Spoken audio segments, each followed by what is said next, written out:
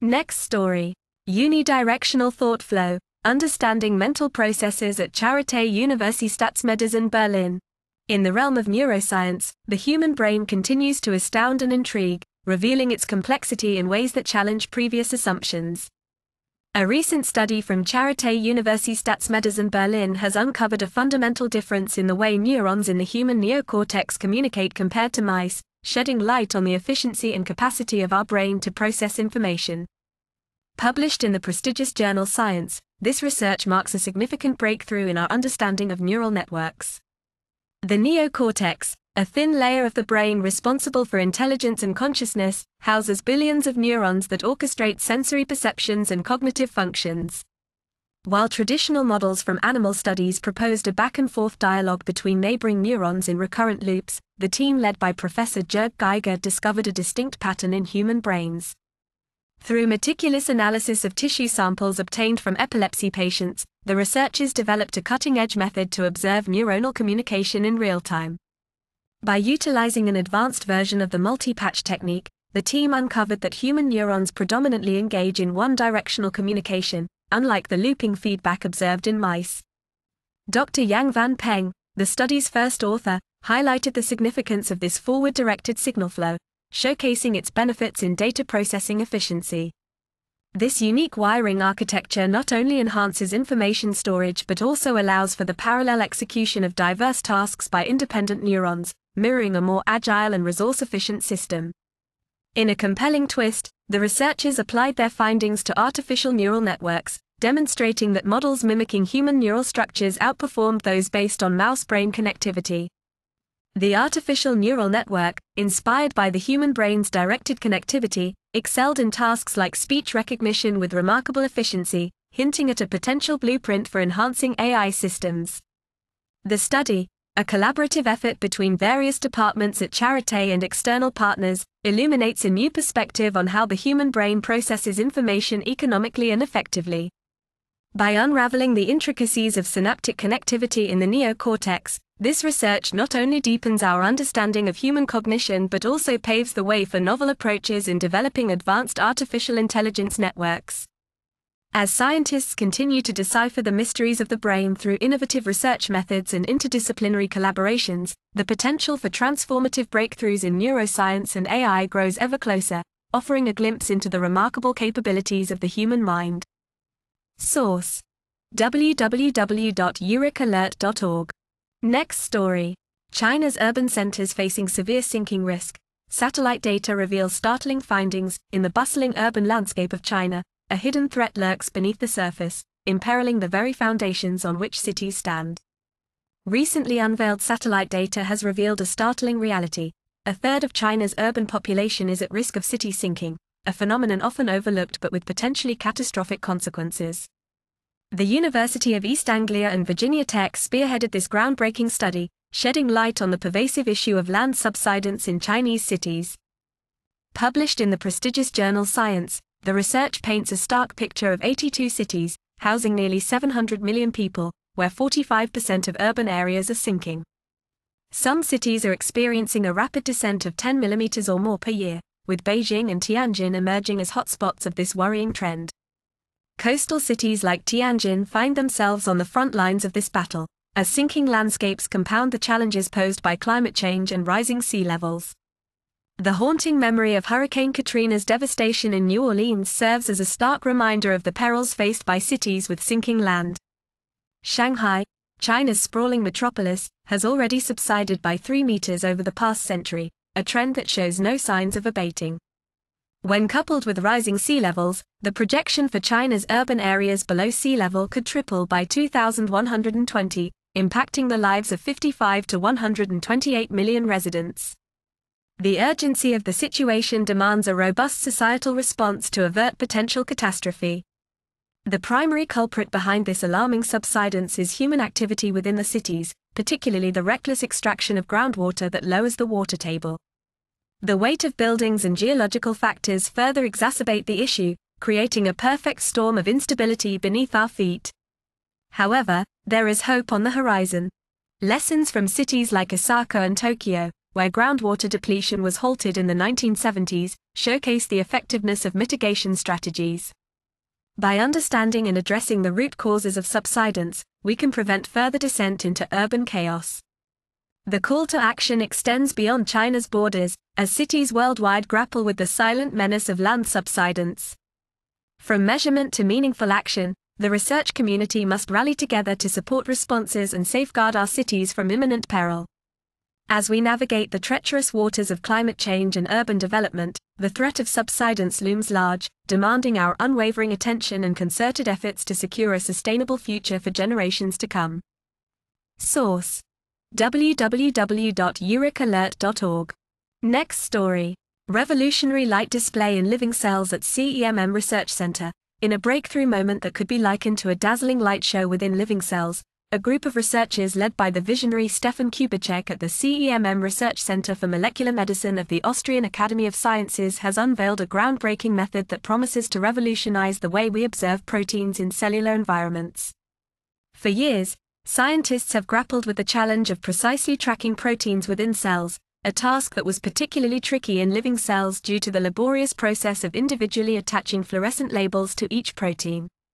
But now, thanks to the innovative technique called VP cells, developed by Kubicek's team, researchers can simultaneously label multiple proteins with 5 different fluorescent colors, creating a mesmerizing palette of biological fluorescence within cells. This cutting-edge approach not only simplifies the process of fluorescent protein labeling but also introduces a level of automation and high-throughput capability that was previously unimaginable. Powered by artificial intelligence-assisted image recognition, the VP cells method allows scientists to delve into the intricate world of cellular biology with unprecedented speed and accuracy, unlocking a treasure trove of possibilities across diverse fields such as fundamental cell biology and drug discovery. Imagine the ability to observe numerous proteins at once, each glowing with a distinct hue like stars in a cosmic symphony. This mesmerizing dance of fluorescent colors offers a window into the inner workings of cells, shedding light on complex cellular processes and interactions in real time. It's like witnessing a captivating light show at the tiniest scale imaginable, where each flicker of fluorescence tells a story of biological significance. With the publication of their study in the prestigious journal Nature Cell Biology, Kubicek and his team have not only showcased the power of their innovative VP cells method but have also sparked a new era of exploration in the realm of molecular biology. The potential applications of this technology are vast and far-reaching, promising to enhance our understanding of cellular dynamics, accelerate drug development, and pave the way for novel therapeutic interventions. As researchers around the globe embrace this game-changing technique, the future of cellular imaging looks brighter than ever before. The stage is set for a captivating journey into the intricate world of living cells, where the flickering glow of fluorescent proteins illuminates the path to groundbreaking discoveries and scientific advancements. Source: www.euricalert.org. Next story. Early blood-based indicators of multiple sclerosis detected years before symptoms, in a groundbreaking discovery that could revolutionize the way multiple sclerosis, MS, is treated. Researchers at the University of California, San Francisco have unearthed a significant breakthrough.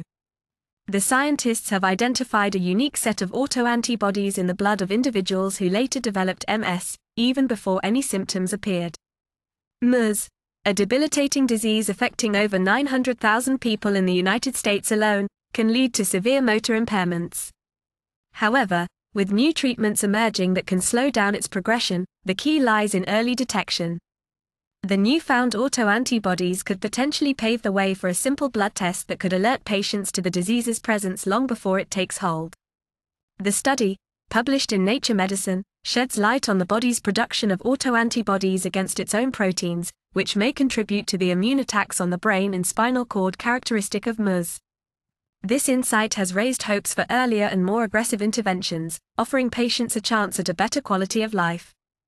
Led by a team of dedicated researchers including UCSF neurologist Michael Wilson and Chan Zuckerberg BioHub SF president Joe DeRisi, the study utilized a cutting-edge technique called phage display immunoprecipitation sequencing, (PhysIQ), to uncover these autoantibodies. By analyzing blood samples from individuals both before and after their MS diagnosis, the researchers observed a consistent signature in a subset of patients, hinting at a potential link between viral infections and autoimmune reactions. Furthermore, the discovery of these autoantibodies years before MS symptoms manifest opens up a realm of possibilities for early diagnosis and tailored treatment plans. Through collaboration with the UCSF Origin study, the researchers confirmed the reliability of this autoantibody pattern in predicting MS, providing a beacon of hope for medical professionals striving to offer more concrete diagnostic tools. As the research continues to unravel the complexities of MS and its origins, the newfound understanding of these autoantibodies offers a glimpse into the future of personalized medicine. With the potential to shift the paradigm from disease management to potential cures, this discovery marks a significant leap forward in the battle against MS. The prospect of identifying MS in its early stages, long before symptoms manifest, brings a sense of urgency and optimism to the field of neurology. With further research and validation, the day may soon come when a simple blood test could change the trajectory of MS treatment, offering patients the chance for early intervention and improved outcomes. Source: www.euricalert.org. Next story. Shore preference of baby sharks unveiled by scientists.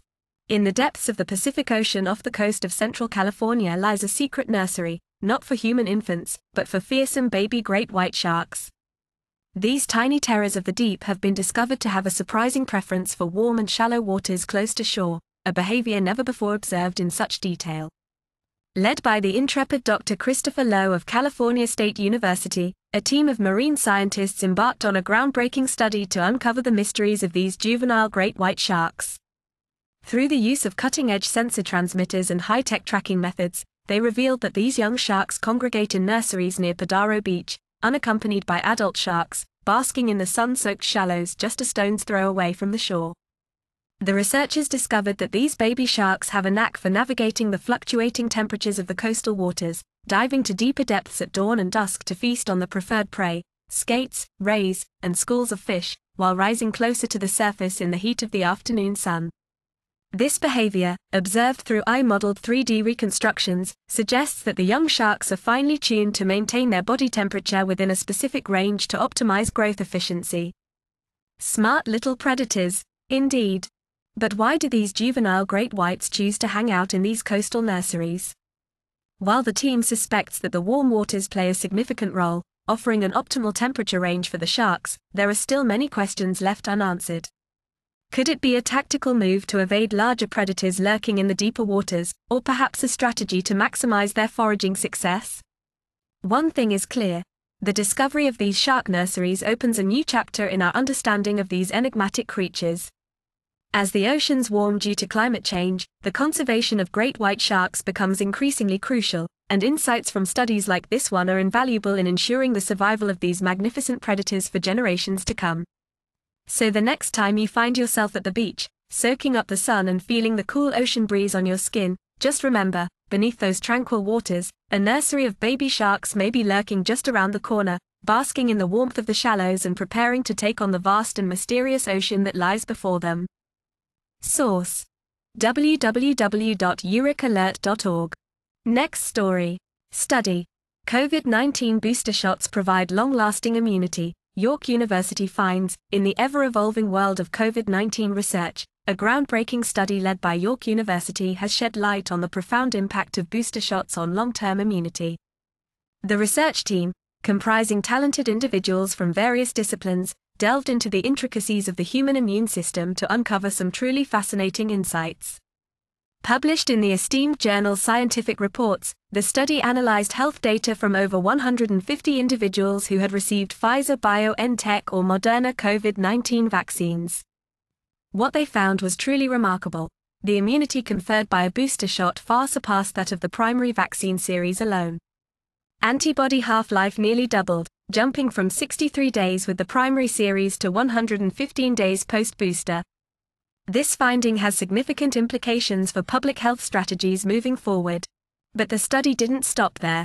It also tackled the complex interplay of age, sex, and comorbidities on immune response. While age is known to impact immune priming, the researchers discovered that once comorbidities were factored in, age alone did not significantly affect the longevity of the immune response. This finding challenges conventional wisdom and underscores the need for a more nuanced understanding of immune dynamics. Intriguingly, the study also unearthed gender disparities in immune response, with males exhibiting a slightly stronger response than females. Additionally, individuals with asthma were found to have a particularly robust and enduring immune response, surpassing even those with hybrid immunity from prior infection and vaccination. These unexpected findings underscore the complexity of the immune system and hint at potential avenues for further research. Beyond the scientific revelations, the study highlights the power of interdisciplinary collaboration. By bringing together experts from mathematics, statistics, and immunology, the research team was able to unravel intricate patterns in immune response. This serves as a testament to the value of diverse perspectives in advancing scientific knowledge and innovation. As York University gears up to open its medical school in 2028, the researchers are optimistic about the future of interdisciplinary research. With access to real-time clinical data and a wealth of expertise on hand, the potential for groundbreaking discoveries is immense. The study not only pushes the boundaries of our understanding of COVID-19 immunity but also paves the way for a new era of collaborative research at the intersection of science and medicine. In a world where scientific breakthroughs are constantly reshaping our reality, this study stands out as a beacon of insight and discovery. It challenges preconceived notions, opens up new avenues of exploration, and highlights the transformative power of interdisciplinary collaboration in the pursuit of knowledge. Source: Uric Alert, www.urikalert.org. Next story. The zebrafish heart regeneration mystery unraveled at the University of Utah. In the depths of the aquatic world, where the beating heart of nature thrives, lies a tale of two fish that reveals a remarkable secret that has puzzled scientists for ages. The zebrafish, a tiny tropical wonder, possesses a superpower that sets it apart from its finned counterparts. While a human heart struggles to heal from the scars left by a heart attack, the zebrafish can regenerate damaged tissue with remarkable ease. But why can this fish perform such a miraculous feat, while others flounder in the face of cardiac injury? Enter the intrepid biologists from the University of Utah, led by the visionary assistant professor Jamie Gagnon. In their quest for answers, they turn to the zebrafish and its less remarkable cousin, the medica.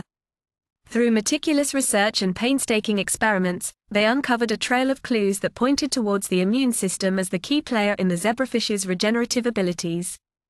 As the team delved deeper into the molecular and cellular mechanisms at play, they discovered that the zebrafish's immune response to heart injuries was akin to a symphony of healing orchestrated by nature itself.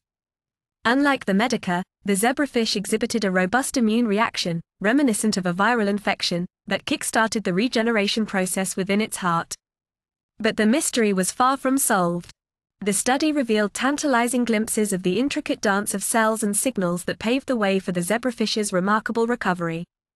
From immune cell recruitment to epicardial signaling, each piece of the puzzle hinted at the ancient origins of heart regeneration in fish, a trait that may have been lost in the evolutionary journey of other species, including mammals like us. Armed with knowledge gleaned from these tiny aquatic wonders, the researchers embarked on a journey of discovery that could one day revolutionize the field of regenerative medicine. By unraveling the secrets of the zebrafish's regenerative prowess, they hope to pave the way for groundbreaking treatments that could one day help heal human hearts scarred by disease. Through their experiments with cryoprobes and RNA sequencing, the team uncovered a world of difference between the zebrafish and the medica. From the unique immune response triggered by the zebrafish to the formation of new blood vessels and muscle cells, each discovery brought them closer to unlocking the secrets of nature's most gifted healers. As the study, titled Distinct Features of the Regenerating Heart Uncovered Through Comparative Single-Cell Profiling, found its place in the annals of scientific literature, a new chapter in the saga of heart regeneration had begun. With the backing of the National Institutes of Health and the dedication of Gagnon's team, the promise of one day harnessing the regenerative power of the zebrafish for human benefit seemed closer than ever before. In a world where the beating heart symbolizes life and vitality, the zebrafish stands as a beacon of hope, a reminder that nature's wonders still hold the keys to unlocking the mysteries of our own existence. Source: www.urikalert.org. Next story. Invasive species speak out on upcoming ecosystem shifts. In the heart of Virginia, a groundbreaking study led by a team of researchers has unveiled a fascinating discovery that could change the way we observe and understand ecosystems. Grace O'Malley and Gabrielle Reaper, two ambitious PhD candidates, have delved into the world of invasive species to uncover the hidden impact they have on the acoustic environment of their surroundings. The concept of soundscapes, the unique acoustic patterns that define a landscape, has long been studied in the context of individual species. However, O'Malley and Reaper took a different approach by exploring the soundscape of entire ecosystems, shedding light on the effects of non-native invasive plants on the surrounding environment. By setting up recording devices in various locations, the researchers were able to capture the subtle differences in sound between areas invaded by non-native plants and those restored to their native state. Surprisingly, even in a short 2-week pilot study, distinct changes in the soundscape were observed, indicating that invasive plants may indeed be altering the acoustic composition of their habitats. This innovative research, published in the Journal of the Ecological Society of America, has opened up a new avenue of exploration for scientists across disciplines. The team's findings not only highlight the potential impact of invasive species on soundscapes but also point towards broader implications for ecosystem health and biodiversity. What started as a whimsical idea has now blossomed into a full-fledged research endeavor, thanks to the collaboration between Jacob Barney, Merrill Mims, and the dedicated team of young researchers. With support from the Institute for Creativity, Arts, and Technology, as well as the Global Change Center, the project has gained momentum and is paving the way for a deeper understanding of the interconnectedness of species within ecosystems. As the researchers continue to expand their study and delve into the mechanisms by which invasive plants influence the soundscape, they are calling on fellow scientists to join them in this uncharted territory. The potential implications of their work extend far beyond the realm of academia, offering a fresh perspective on the complex interactions that shape our natural world. In a time of unprecedented environmental challenges, the voices of invasive species are speaking volumes, urging us to listen closely and rethink our approach to conservation and restoration efforts. The symphony of nature is ever evolving, and it is up to us to tune in and decipher the melodies of change that echo through our ecosystems. Source: www.euricalert.org. Next story. Revolutionary study finds diet beats medication for IBS treatment. In the world of gastrointestinal disorders, an ailment that often leaves many struggling in silence is irritable bowel syndrome, IBS. Imagine the discomfort of abdominal pain, gas, diarrhea, or constipation impacting your daily life. But fear not, for a recent study conducted at the University of Gothenburg has uncovered a fascinating revelation that could potentially transform the way we approach IBS treatment. The study embarked on a quest to unravel the efficacy of different treatment modalities in managing IBS symptoms. Traditional remedies often involve dietary adjustments, medication interventions, or a combination of both. However, the researchers sought to compare the effectiveness of dietary treatments against conventional medicinal approaches in a cohort of patients suffering from severe to moderate IBS symptoms.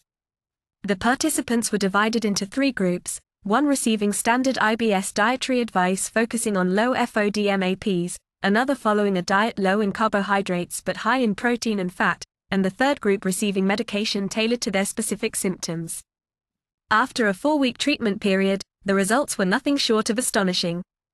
Those who adhered to the traditional IBS dietary advice combined with low FODMAP intake saw a staggering 76% reduction in symptoms. Similarly, the low-carbohydrate diet group exhibited a noteworthy 71% improvement, while the medication group lagged slightly behind at 58%. The findings not only showcased symptom relief but also unveiled enhancements in the overall quality of life and reductions in anxiety and depression symptoms across all groups. What's truly remarkable is the sustainability of the dietary treatments.